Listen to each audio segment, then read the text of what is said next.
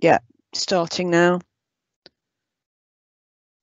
Okay, good afternoon, everybody. This is Council Leader Dave Stewart here, and I'm commencing the meeting of the Isle of Wight Local Outbreak Engagement Board on Thursday, the 14th of January 2021. This is a virtual meeting due to the current COVID situation, and the usual rules and directions apply. Item 1 is the minutes from the previous meeting, which are in the papers at page 5 to 10. And I would ask the board members if they would be happy to confirm these as a true record of the minutes of the meeting, which was held on the 10th of December 2020. Are members happy with that? Yep. Yes. Confirmed. Yep. Thank you. Item 2, can I invite any members who are on this meeting to declare if they have any interest that they might have in relation to matters on the agenda, which they have not already declared? Are there any? No, none from me. Thank you for that. Item 3 is public question time. Now, I understand that we have a question from a member of the public, and I'll ask the Chief Executive if he would read the question out that I have, and then I will read the response. And that's question 1, which came in from a local resident. Thank you, Chairman. It is a very long question. It's from Sam McLucky, who's an SEN teacher from Cowes. So I'd propose to paraphrase. So the question is, would the local authority, DFA and government publish the evidence that suggests SEN teaching staff are at less risk than their mainstream counterparts, and which eliminates their legal requirements to provide safe working conditions? Over to you, Chairman. Thank you. I think, having heard the first topic you've raised, I should make clear that a member of my family is a special educational needs support assistant. So I therefore answer with that in mind. Thank you. So the answer to the question is that throughout the pandemic, the Isle of Wight Council has carefully followed the advice circulated by the Department for Education. This has been informed by Public Health England, and therefore contains the advice both schools and the local authority should follow. Mainstream primary and secondary schools are technically closed, but with the requirement that all vulnerable children and children of critical workers are able to access full-time education provision on-site, face-to-face. Proportions of vulnerable children and children of critical workers vary from school to school. Special schools and alternative provision, such as the Island Learning Centre, are required to remain open. All children in special schools have an EHCP, an Educational Health and Care Plan, and are therefore within the vulnerable category. Hence, all children and young people in special schools may have access to full-time face-to-face provision. The position regarding all children attending special schools and how that is reconciled with the need to reduce attendance and social mixing has been clarified by the Department of Education. The intention when making the decision to close schools was to reduce overall social contact across the education system, geographical areas and the country, rather than individually by institution. This means that the DfE can meet its desire to reduce household mixing overall by closing schools to all but the children of critical workers and vulnerable children, whilst ensuring the latter continue to have access to high quality education in school. The DfE continues to assert that the schools are safe and that reducing numbers are not a direct safety measure, but a means of reducing social mixing. And I hope that will be sufficient for the needs of the questioner, and I'd like to thank the questioner for the question. Thank you. You're on mute, John. Thank you, Leader. And just to confirm, the question and answer will be sent back to the question after the meeting. Leader, the second question is from Dominic Coughlin, National Education Union. It reads, given that the test centre on the island is a drive-in centre and only accessible to those with access to a car, would you confirm the total number of postal tests requested by island residents, the total successfully returned for testing, and the number of positive cases resulting from postal tests since September? Leader, I can advise that we do not hold this data. The data is held by the Department for Health and Social Security. We have approached them and asked if they could help us provide an answer to Mr. Coffin's question. They did respond in the affirmative, but we've not yet received anything back from them. If anything does come back, then we will make it available to Mr. Coughlin and also to members of the committee. Thank you. Thank you, and again, I thank Mr. Coughlin for his question, and I hope he gets the answer that he wants. Thank you for that. I don't think there are any other public questions, so I'll move to item 4, which is the reports from the local Outbreak Engagement Board. And these form 3 elements. Firstly, an update on the current situation here on the island, which will include public health data. Secondly, the action taken and required, which will be covered by the Director of Public Health, who I see is with us. And then thirdly, an update on the communication activity that we're continuing on the island, and I think the Assistant Chief Executive and Strategy Officer will deal with that. So, Simon, if I could pass over to you, and you are on mute at the moment. Many thanks, Leader. With your permission, can I share a presentation to talk through the data? Would that be okay? That'll be very helpful, and I hope everybody that's on the call can read it. Do let me know if that is visible. Visible. Can I just confirm the screen says I'm on mute, but I don't think I am. Can people hear me as well? Yes. Yeah, I can. We can hear you, and the presentation's visible. Many thanks. So this report, as just for confirmation, the data does change on a regular basis. So as the data gets updated, we've updated the presentation, but obviously things do change and new data comes through the day. So this is the latest data as of this morning, which I'll be sharing with the board around the situation of COVID on the Isle of Wight. My presentation does include some of the actions, so Leader, I'll pause after the data and then move on to the second part after that. Thank you. Really like to start with a map of where we are across the country, just to put that in context, so we can see in week 52, the week just prior to Christmas, the spread and the higher rates being the darker red areas, and then we move to week 53, we can see that dramatic change and increase of rates across the whole country. Bear in mind, from the southeast is where we saw rather a large increase, and that was moving west and north, and I'll talk a little bit about that, why that is coming forward.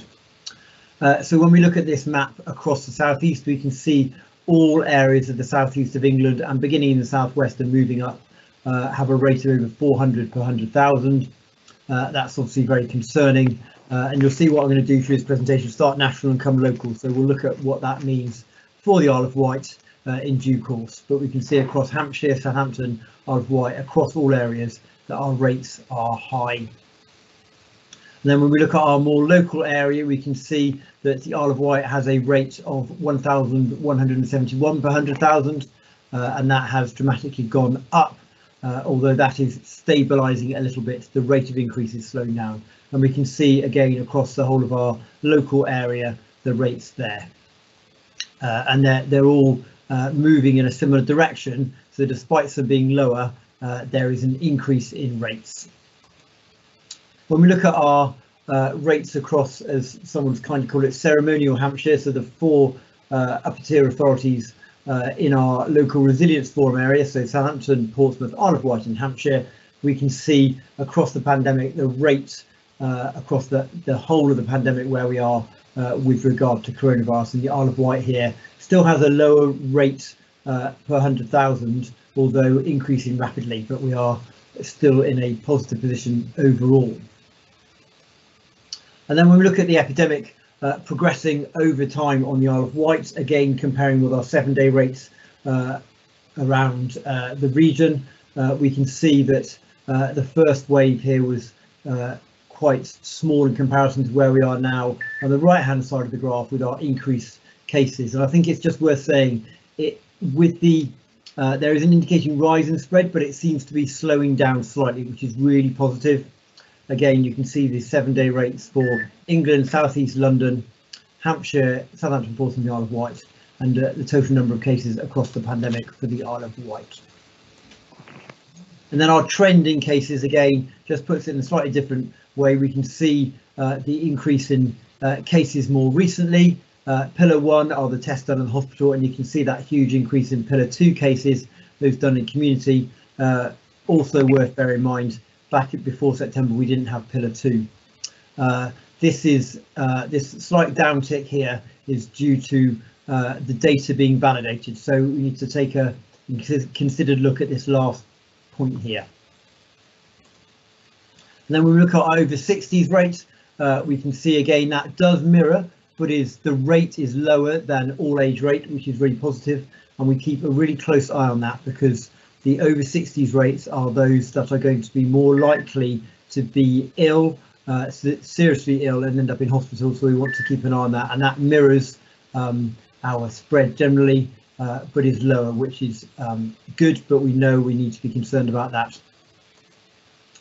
When we do look at our age band, so this is across the Isle of Wight, we can see this tartan rug table shows the rates of rates of infection across all age bands, with the 85 plus being particularly dark purple, so a high rate there, and also our rate in our working age population. So just to kind of be mindful that those populations are more likely to catch COVID, and then subsequently, as we just talked about, that older group will be more likely to suffer the poor consequences of COVID. So trends in COVID and our healthcare activity. This data is not updated as much as other data. What it's worth looking at, rather than looking at the actual figures, is the trend, so we know it's going up. And again, with ventilator beds, we know that the numbers are smaller, so they fluctuate, but we know we've seen a huge increase since the beginning of October. Well, you can see small numbers, but an increase in numbers of cases across our system in terms of people requiring mechanical ventilation for COVID. So a concerning picture, but we are working well with the hospital. It's a busy position, and we want to protect our population and our hospitals. And nationally, that's why we've seen a lot of that work going on around lockdown, because we saw an increase in patients across the country requiring urgent action to be taken. When looking at the tier monitoring, so despite the fact we're not in tiers now, which were the tiers of intervention 1 to 4, we're in the lockdown, it's worth looking at those figures because that's the way that the government looks at our figures. So we know that our all age rate is 1,171 and our over 60s rate is 802. Our rate is slowing and our positivity is 18.1. So that has decreased slightly, but still shows we're at the height of the epidemic, and our hospital remains under pressure. Wanted to share this graph with the board today around the new variants, the SARS-CoV variants. So just to be mindful, we can see here the southeast table chart there showing that increase of the blue line showing the new variant and how that's spreading across southeast. And then when you look at where we are, the Isle of Wight is the fourth bar in. So from the work we're doing, and this is just Pillar 2 testing, around 97%, 96 to 7% are caused by the new variant. It has increased transmittability, but it doesn't have, at this point, it doesn't have increased disease severity. Remember, it's quite a new variant. We're also looking at the South African variant, which has a higher viral load, which means it may impact on the body and give more worse outcomes. That's a very new variant, and we're doing a lot of work to prevent that coming into the country. The graphs are around the variant, which is the what's technically called the S-drop variant, but you'll be familiar with that because it started in Kent. Leader, I'll stop there before I go on to my updated key actions taken. Thank you. I'll just go around the board, see if anybody's got any questions. Councillor Hutchinson. Thank you, Leader. Clearly, we're all incredibly concerned about the huge spikes that we've seen here on the island. And I know we have previously speculated as to what might have caused the very rapid change that you've just shown us from when we were in Tier 1. And I know that we have looked at a number issues that might have caused it, like commuter density on ferries, the fact that in tier 1 everybody was perhaps more relaxed than they should have been because they felt safer, and therefore they were mixing more. We've speculated about whether it's students returning from other higher infected areas to here. People have said, well, is it second homeowners? And I've even heard it said it's visitors, although in fact during the summer when we had a lot of visitors there wasn't an increase that were correlated to that. So I don't know whether we are yet in a position to have any information as to the likely cause of that very sudden increase, and I will entirely understand if it's not something we are able to measure. So if I just respond to that question, Cal Hutchinson. So we know this virus thrives on people mixing and people getting together. So we know that the more relaxed people are about those behaviours around social distancing, hand hygiene and wearing a face covering, that the virus is more likely to spread. This new variant spreads 70% faster. So sorry, it's 70% more transmittable. So actually it's much easier to spread. So with anything, if any lapse in those 2 meters in that wearing a face covering, it's much more likely to spread. And we were testing students around the country before they came home, if they came home to live on the Isle of Wight. And also we know that we have people who travel backwards and forwards from the island to the mainland, to the island for work. So that is increasing that spread, because the more people that move around, the more likely particularly this new variant is spreading. So I guess the message is we need to make sure we're doing all we can to prevent spread. Yep. Thank you. Thank you for that. Councillor Peace, did you have any questions? No questions, Chair, but it might be worth, or it might be useful pointing out at this point in time where we're talking about behaviour in general, is that as a council, our environmental health teams, in conjunction with local police, have issued our first fixed penalty notices against a business, a gym in Ryde. The 2 individuals have been issued with fixed penalty notices of £1,000 each, and in conjunction with that also the members of the gym that were present have also been issued with fixed penalty notices by police. So and that is it comes back to behaviour. It's people not doing what they were supposed to be doing, and it's down to the gym not acting in accordance with local lockdown procedures. But we'll have further information on that later. Okay, that's excellent. Thank you very much. And I think it's a good example of the fact that the Isle of Wight police are doing and are willing to issue notices if required, and it should serve as a warning to those people that you shouldn't break the rules that have been set up to protect everybody. Councillor Mosdell, did you have anything you wanted to ask of our Director of Health? No, because I'm in the lucky position that I get to chat to him every Monday afternoon. I'm sure it's a joy for him. For me, I'm going to hold my questions to after Wendy's presentation. Excellent, fine, thank you very much. Have I covered everybody? Chief Exec, anything you wanted to ask? Or make a comment. Mute. Oh yeah, there now, Chief. Yeah. I was too quick for the mute button. I think the only comment I wanted to make, based on what Councillor Peace has just said, is we have, as you'll appreciate, as an organisation, and I'm sure Wendy will touch on it, introduced our COVID support officers to support the environmental health teams. We've used COVID ambassadors to get the messages out and spread the messages far and wide about, hands, face, space, and how important it is for people to stay apart.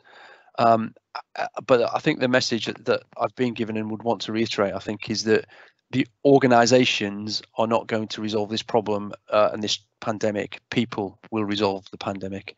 And whilst we still have the vaccination coming, it is still about our own individual behaviours and personal responsibility that will make the biggest difference and will help us get control of the rates of cases on the island in the fastest possible way. So all of our messaging that Wendy will talk about in a moment will be about encouraging people to follow all the rules and all the guidelines, stay at home from when they can, but also accepting that people do have to go out to work because we have to keep people safe in other ways, not just from COVID, but it's the winter season. It's the worst time of the season for the hospital. They're always going to be their worst period anyway, and we have to protect and look after our most vulnerable from the ordinary winter pressures and problems that they have to deal with. I don't want to add any more than that at this moment in time, Leader, but grateful for the chance. Thank you. Thank you. Also in our chat, and I'm grateful to the other members that are monitoring the board. We've had examples of the police taping off certain areas to protect and make safe, and then we have members of the Isle of Wight public just ignoring that arrangement and just carrying on. And I think the big message, as you say, 1, stay at home, 2, don't mix if you don't have to. And that way we can get ourselves to a place where the vaccinations can kick in and we can ease out of this very, very serious case. But I think there are very few people on the Isle of Wight now who don't know somebody that's caught COVID, and there are some people who know people that have died on the Isle of Wight, so we can't be strong enough on that message. I can also say, because I've just come off of a national meeting, that around the country they're very aware of all the figures that Simon is showing on the island, and they are following with interest how we deal with things on the island. So this is a big picture that we're part of, so thank you all for that. Right, Simon, have I covered everybody? Sorry. Well, you have, Leader, but one of the things that, whilst we're talking about vaccinations, one of the questions that occurs to me is that obviously we had that very first spike in March last year. So we've had many months of the very first people having COVID. And I've seen suggestions that immunity might only last 5 or 6 months, which is clearly a real worry if that is the case. And I'm just wondering if Simon has any data that would suggest that it is that short, or whether we've got data that might be more reassuring. Leader, shall I pick that up and then carry on with some of the interventions that we're pushing in place? Yes, that will be an ideal lead in. Thank you, Mr. Hutchinson, and over to you, Simon. Many thanks. So Wendy and I, sorry, the Assistant Chief Executive and I work very closely, because actually a lot of the interventions require communication, so it's kind of a double act. But if I talk through some of the things we are doing, and Wendy will talk through the messages, and I'll pick up Councillor Hutchinson's point around as I talk about the vaccine in a broad sense. So with regard to activities we're undertaking as a Health Protection Board and as a council and partners, we are managing a number of outbreaks in different settings, whether that be in care homes, individuals, maybe not outbreaks in schools, but situations in schools. So we're supporting all those settings to further manage preventing spread of infection, because that's what we need to do. We do know with communicable disease such as COVID that we need to manage that carefully, do a lot of work with colleagues, and we're working very well as a system to prevent spread in those settings, whether that's as I say, a school, a care home, or another setting. With regards to testing, it's worth saying there's lots of things going on with testing. We have developed and brought over a local mobile testing unit, which is now at the leisure centre car park, and that is to enable us to ensure that we have a right amount of testing for the island. As you said, Leader, we've had an increase in cases, and what we didn't want to happen was actually people couldn't get tested who needed it. So we preempted that and brought that over, and that's been really successful, open 7 days a week, and that's really been helpful.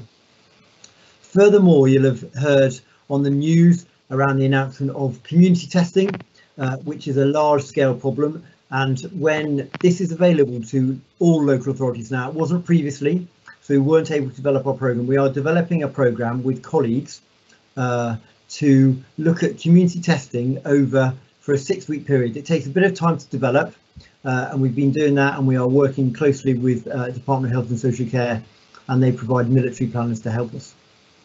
And we will look at how we do that to ensure that, as the government also announced, our front-facing workers can be tested. Again, little clarity from government what that means, but we are working to make sure that those people who are required to go out to work can get tested. It's going to be, we're setting that up. It's also worth noting for the board that there are a number of national testing programs that come down alongside this. So we know there's been an announcement there'll be testing for police and fire colleagues. That's not part of our arrangement, but we need to work closely. So we're developing a number of approaches and including working with those adult social care settings that aren't part of the national programme. So we're developing all of that at pace, not only for the island, but working with our colleagues in the LRF. So that's really, really positive news, but also worth remembering, if you have a test and they're the lateral flow tests, you do need to get a confirmatory PCR. It's not licensed for people to do it at home at the minute, so we're looking at all of that. And equally, the most important thing people can do, if they've got symptoms, is to isolate, because actually there's no point in finding out you've got COVID if you then don't do anything about it, and how you get your contacts to isolate as well. So we're working through all of that through an awful lot of the communications that the Assistant Chief Executive has been developing around how to isolate, what you might need to think about, because that's going to be key. I think with regard a couple of other activities that I can just share with regard to lockdown that we've been in now since just over a couple of weeks, that we've been supporting all organisations to understand what that means, both through regulatory services, as Councillor Peace has said, but others, how do we really help people understand what that guidance means? And as we've heard that complicated question around schools, and that changed quite rapidly, so what do we do there? So an awful lot of work going on there, both in reviewing the guidance, but also listening to what's coming down and working with our supermarkets and other places to really help them embed the behaviours that they need within their own organisations, but if it's a shop, customers. And we're hearing news from government about how that may develop further, so we're working with that. Finally, if I can just pick up on the vaccination and pick up on Councillor Hutchinson's point. The vaccination in this first phase, so for the vulnerable people of, I think, over 80s, health and social care staff, is to prevent death and protect health and social care staff in the system. So that's what it's about, and that's why we're doing that vaccination. You'll see the vaccination programme has changed, because it was 2 doses, and there still is 2 doses, but they're further apart now, so that we can rapidly roll out as much immunity in our population as possible. So the first dose doesn't give full immunity, but it gives something. So how do we work together? And as Councillor Hutchinson said, we know that some people have had the disease, and the information came out on the news this morning. So that actually, if you've had the disease, immunity lasts for some people around 6 months, which is right. It's really important that we vaccinate people, even if they had the disease, because we know they won't have long-term immunity. It's great they get some immunity, but this virus is going to be around for a little bit longer than 6 months. So we need to make sure that people do get vaccinated as well, to give them fuller immunity going forward. So I think it's really exciting we've got the vaccination programme. It's brilliant that we've got the Oxford vaccine that doesn't require these very low temperatures, and makes it much easier to roll out in our community. It's an NHS-led programme, but as a council and as a public health authority, we've got really good experience about working with those vulnerable clients who may not normally access vaccination programs and screening programs. So we're working to ensure that this vaccination programme meets the needs of our population on the island, working with the NHS colleagues who are providing the actual logistics and medicine to roll that out. So as I say, it's really encouraging, but we've got a long way to go. Councillor Stewart, I'll stop there, and as always, happy to take any questions, or it may be better to wait till after. You've gone quiet. Deputy Chief Executive. I will do it. Just I want to raise something where actually Councillor Mosdell pragmatically came up with, which I thought was a good point. We talk about the importance of people isolating. She has some personal experience of this and the practical challenges that present. So, Claire, I don't know if you just want to mention some of your suggested help and link this to the council website, where we know there is some advice. Yeah, so I think as Cabinet Member for Public Health, I wasn't expecting to have so much real life experience, really, of what you need to do when you self-isolate. I had to self-isolate for 2 weeks. I found it really difficult because I wasn't really prepared for that. I didn't realise that you couldn't even go out and walk your dog. So quite early on, after we were talking about having a buddying system, so you make sure that you've already got that contact in place. If you are contacted now to say you have to self-isolate, are you ready? Are you really prepared for it? Do you have someone that can do your shopping for you? Do you have someone that, if you have animals, can help look after them? As you know, my mum, my daughter and my granddaughter have all had COVID. So it has been really difficult. Thankfully my mum is now on the mend. My daughter and granddaughter are still having to self-isolate, but suddenly we were in a situation where my daughter lives in a property with my granddaughter, my mum lives in another property, and I have been told by Test and Trace, because I have been near them, I had to self-isolate for, I was at that point 8 days. So suddenly we didn't have anybody who's going to rush around and get their shopping, etc. And I also have my mum, who was, as everybody knows, has been really, really poorly. There's lots of things you can do if you are self-isolating, you have a poorly elderly relative. Oxygen finger monitors are now my new best friend. I never knew that if your oxygen drops below 92, that's your point to call the ambulance. I've learned a lot about copper soups. Copper soups are really good to have in your house because they are full of salts. And when you have got that part of COVID where you have no appetite and sickness and diarrhea, that's really good. You know, that it's got a little bit of flavour, but it has those salts as well. And everybody now should have a decent thermometer in their house. You know, my thermometer I had actually hadn't been used since my children were young. And there is no point in having something you can stick on the head when you're dealing with an elderly relative, when really they need something within their home.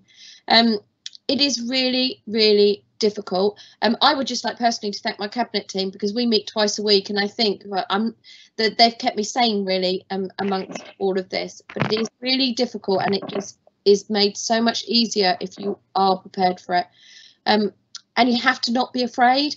Fear has been my worst enemy since over the Christmas period, when Mum and Charlotte and Esme all became ill. I have to say, some days I really thought my mum wasn't going to make it, but she has. We have to remember that, yes, we are in a global pandemic and this is really difficult, but try to talk to people, share your experience. Don't be afraid. We will get through this, but everybody needs that support and nobody should have to do it on their own. Thank you. Yes, so thank you for sharing that, because I think there's a really clear message. And if people go onto the Isle of Wight Council website, you'll find there's an isolation toolkit as we describe it to use.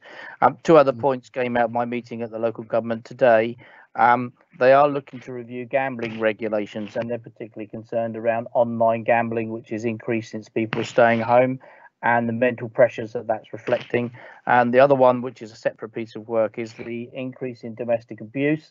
And I would encourage all people who may feel that they are suffering a greater level of domestic abuse, or even current level of domestic abuse, to use the channels that we talk about to get that support and help. And I'm sure Councillor Peace would echo that.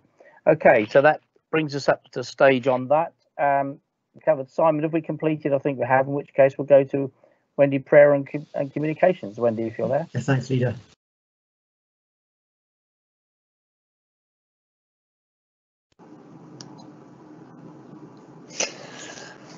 Thank you, Chair. Hopefully you can all hear me now. Yes. I struggled to get my microphone on there for a second. So just a very brief update in terms of the activity with regard to communications and engagement. There continues to be considerable activity in relation to communications and engagement, and this, as you will all be aware, has been the case since the start of the pandemic. And that has included providing information, advice and guidance externally to our community and internally to our own staff.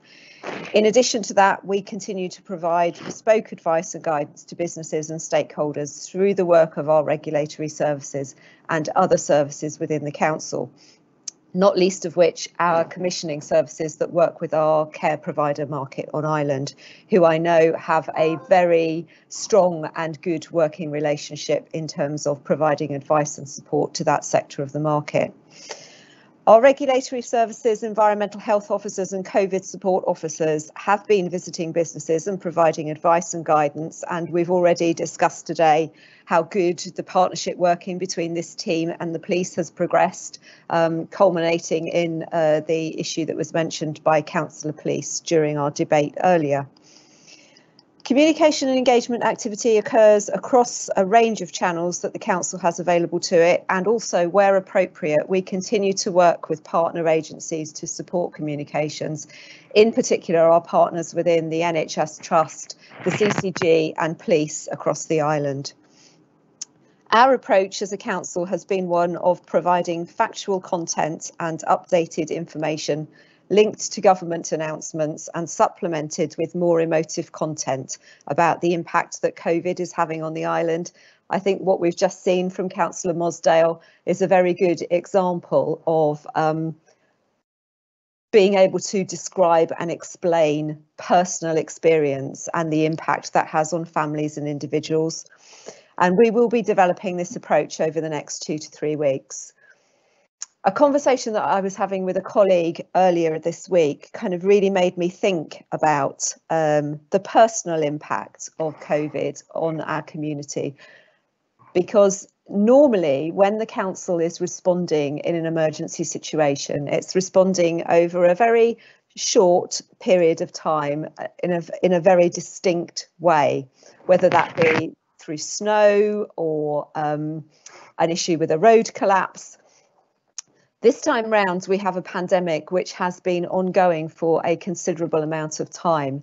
And it's not only impacting our community, but it is impacting all of us, our staff and all members. We are all part of this. And that is a very different scenario from what we normally experience during an emergency situation. And that is why I think that our messaging and our ongoing messaging is really important for our community.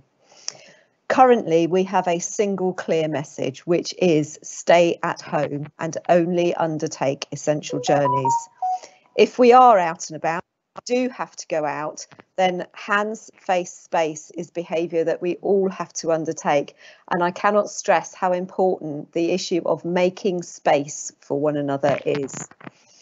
We read all too often in the comments on social media and in media about how concerned and how, well, I'll use the word fearful people are of getting too close to people when they are out and about.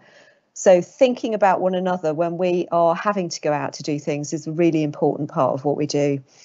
And I know that that is a really hard message to hear and that people are weary of COVID, but this really does remain the most critical message that we need to make. Our Chief Executive has already outlined today that it's not organisations that will bring us through this pandemic. It is about us and our behaviours as individuals. We are the front line of the pandemic, and what we do to protect ourselves and help us protect others will help our colleagues in our NHS who are under pressure in terms of dealing with the impact of the pandemic. Because then we can ensure that what they can continue to do is to provide services to those that are most in need. In addition to that really strong message about staying at home, we continue to provide information on availability of our helpline, community support, and the really good work that is being undertaken in the communities in terms of local community hubs and volunteers providing support to individuals. Access to testing. Our Director of Public Health has already outlined that we've increased access to testing recently. So it's really important that we continue to provide that message that if anybody has any symptoms, however low level they may feel that is, it is important to self-isolate and get a test. Our business grant process and availability went live earlier this week, and we have already had a huge response to that in terms of applications for business grants. We continue to provide advice and guidance to signpost mental health support services, domestic abuse support services, and we promote online activities that individuals can access. We've also already discussed today our self-isolation toolkit, and we are developing if you like, a kind of toolbox for self-isolation, things that you might like to have in your cupboard or have available to you at home, so that if the worst comes to the worst and you do contract COVID, you can get some low-level support for yourself at home by being prepared. I think that's the summary of where we are with communications and engagement, but given the activity that we are undertaking, I would ask the board to raise any issues of local concern that they are aware of that we may also need to consider in our communications and engagement approach. Thank you. Thank you very much for that. I'll go around and seek questions. I'll start with Claire because I saw her hand go first. Claire. So the chief executive knows what I'm going to say because I ring him up and I vent on this quite often. There is frustration within the community that we do have several businesses that have to stay open at the moment, who are providing services who technically are not classed as key workers. I read some of my friends who they're at home furloughed, but their husbands have to go out and work in different manufacturing areas. I know some of the businesses that we have on the island that are stayed open and still manufacturing are doing essential work to keep different parts of, you know, the world open. You know, I'd quite happily mention, you know, one of our councillors is one of the directors of Micronair, and the work they're doing is absolutely essential for the locust famine in Africa. So everything needs to be done to protect those workers. We're very good at our key messages of you have to stay at home and work from home, but there seems to be this sort of ignoring those people that still have to go out to work. And you know, and so you know, my husband, we don't even share a surname, bless him, but his life's really difficult at the moment, not just because he's married to me, but because he has to go out to work. He's an electrician. We do on calls, so we are never going to leave a little old lady sat in our house with no electric. And I know friends of ours who are plumbers who are not going to leave people without their heating on. It feels at the moment that there's this huge message that you have to stay at work unless you, but we seem to have forgotten that extra bit, unless you have to go out to work. And I know that more needs to be done to protect those people who are having to go out and do a hard day's work within the community. It feels like Russian roulette. Everyone knows I'm not a huggy person anyway, and I'm probably taking advantage of it when my husband goes in and go, undress on the doorstep, put your stuff in the washing machine, get up in the shower, and know you're not having a hug. But it is those real complex things about people who are still having to go out to work, and I want to see more done to protect those people. You know, my husband on Sunday had 4 call-outs. That was 4 households he had to go in. Yes, he is exceptionally careful, but it seems to be there's not much being done to protect those. And John is probably giving a wry smile because we had this conversation about 10 minutes before this meeting. Thank you. Thank you, Claire. Got a couple of comments to make. I'll save them for the moment. Gary, is there anything else you want to add to that? No, Stuart? That's just one point, Leader. And this is to do with communication. I mean, obviously, what we're saying to people is the standard hands, face, space, and lots of people have a different idea of quite what space means, which is a bit difficult to get across, and we have to keep plugging that message. But given that there are a number of ways of limiting the potential exposure, one of which is masks, which we are making sure that people wear, and I'm delighted to see that some of the supermarkets are now actually more vigorously enforcing that. But I do have a query. This is one I think for Simon. There's been a lot of advertising around nasal sprays, which are supposedly over 90% efficient in coating the nasal passages, which also coats the virus, and that stops it from getting into your lungs, and apparently also stops anything you inhale from infecting other people, because the virus is wrapped in this spray. And there are a number of different varieties of it. Now, I haven't seen the NHS or Public Health make any comment about whether this is valuable or not valuable, and I wondered if you had any information or a view upon it. Thank you, Councillor Hutchinson. I've not seen anything about the spray. I think we need to be really careful. We know this virus spreads through droplets from our mouth and our nose, so actually we need to prevent spread by stopping that transmission through to other people. So Public Health England look at the evidence on a very regular basis on what will prevent spread.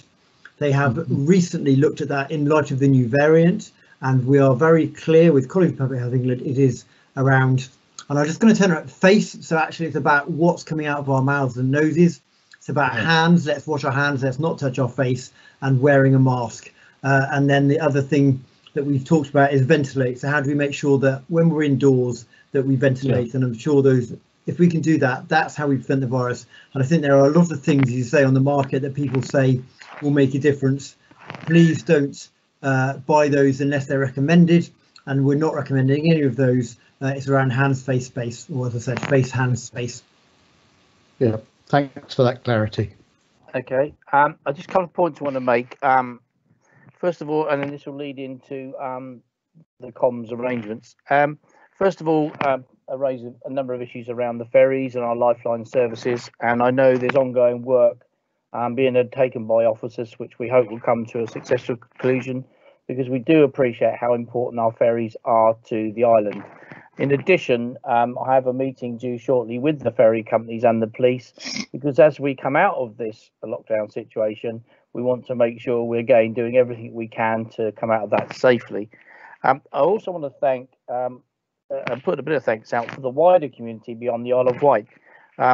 We really have had some good offers of support.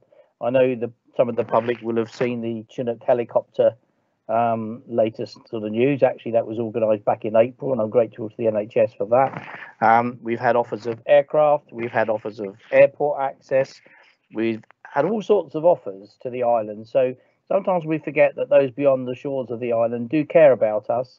And again, today I was asked a great deal about how things were and how the island was coping. So I think that's important to mention. I'll also mention the helpline 823 600. Because I always say that's a default position, but we do not want any of our islanders not to feel they can turn for support in whatever form.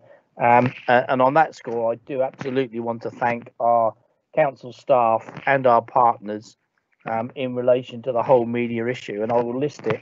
Isle of Wight Radio, tremendous support. Vectus Radio for the community, the county press, On the Wight, Island Echo, the BBC, the ITV, other outlets, and even social media. People have sought not to make political gain on this.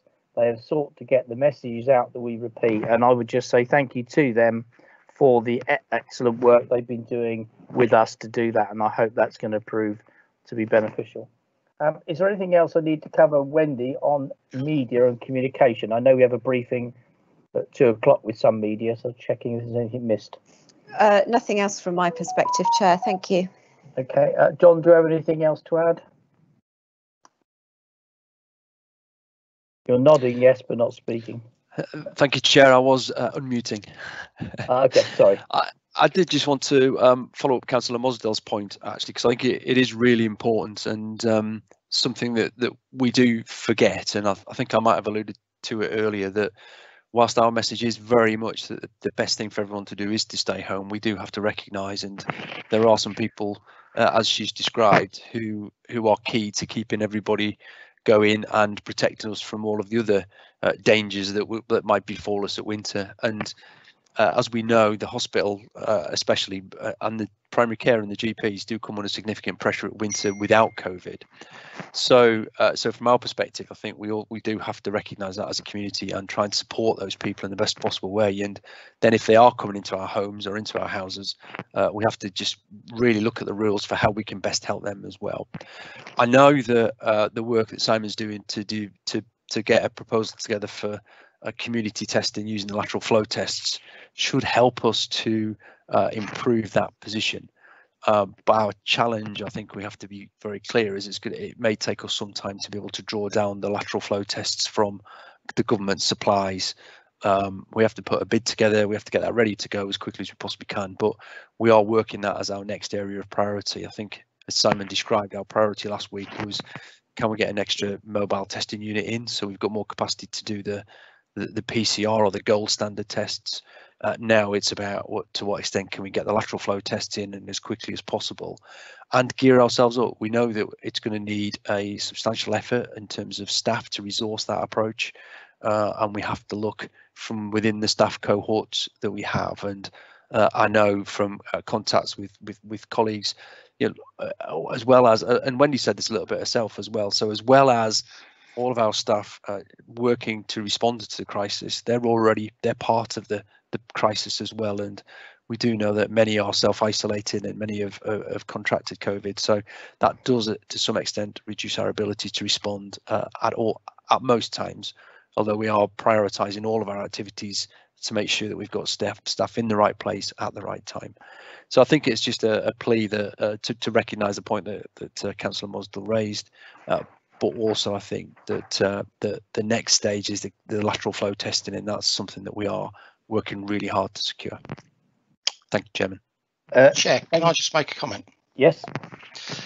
It's something that's come to mind, and it's very much a local issue. I've heard very recently in my local ward area, Ventnor, of people disregarding the fact that they have COVID, and they're stood in, for example, one example is that there was a person stood in a chemist queue who admitted to everybody they had COVID at the time.